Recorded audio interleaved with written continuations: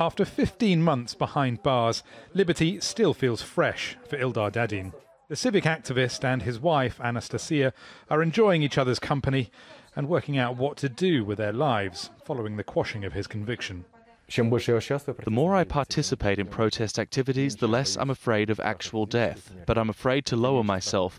My conscience is telling me to help those imprisoned and suffering. Then I can leave and travel the world. It's clear his experience has left a deep impression. When Dadin walked free on February 26th, many Russians were already well aware of his accounts of torture and beatings from prison staff. A smuggled letter containing the allegations made headlines late last year.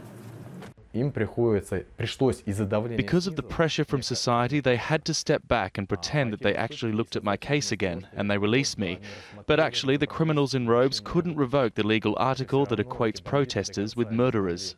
Ildar Dadin's release is not unique. In the last few weeks, there have been a series of pardons and overrulings that to some people looks like a pattern, perhaps corresponding with the end of Russia's winter.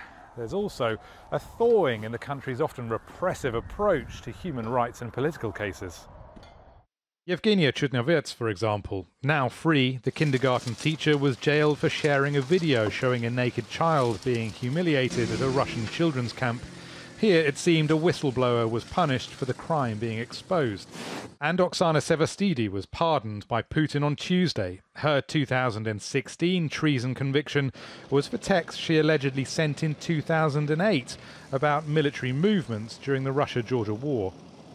But any talk of a thaw is misplaced, says political scientist Ekaterina Shulman. Rather, we should see the power of civil society to exploit cracks in the system.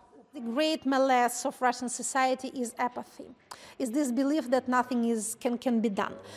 Those legends about Thor is part actually of this apathetic instinct. If we look at the facts, if we look at this really long line of successes, a large number of cases where society has been able to carry its point, we see that, whether people understand it or not, they are able to succeed. And there's no shortage of evidence for those arguing that Putin's system hasn't fundamentally changed.